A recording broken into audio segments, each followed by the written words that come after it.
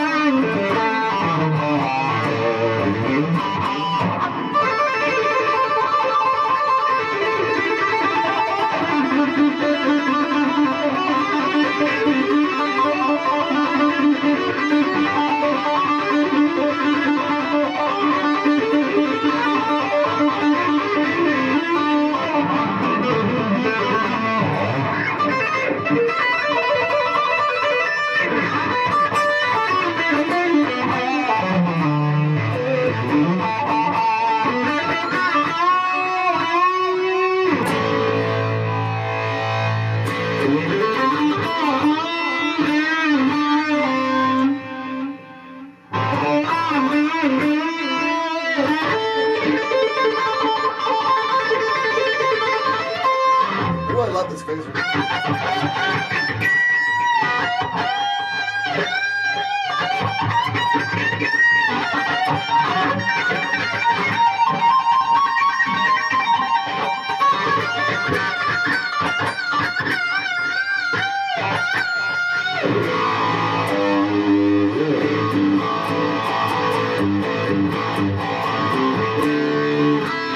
Okay, now here is the new phaser. It's called Phaser 90E.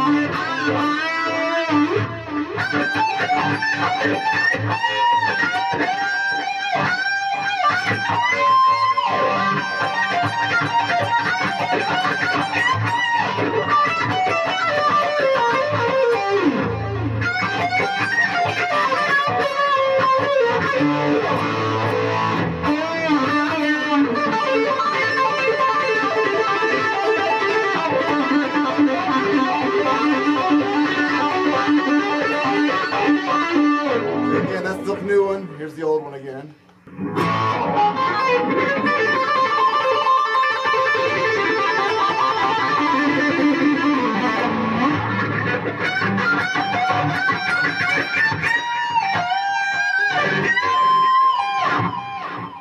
Here's the new one.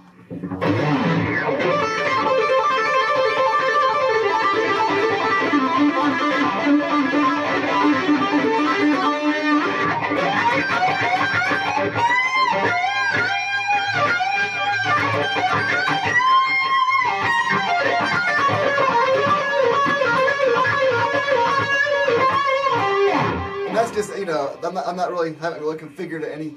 I guess they're configured the same because the volume thing is at the same setting. That'll be part one of this review of the part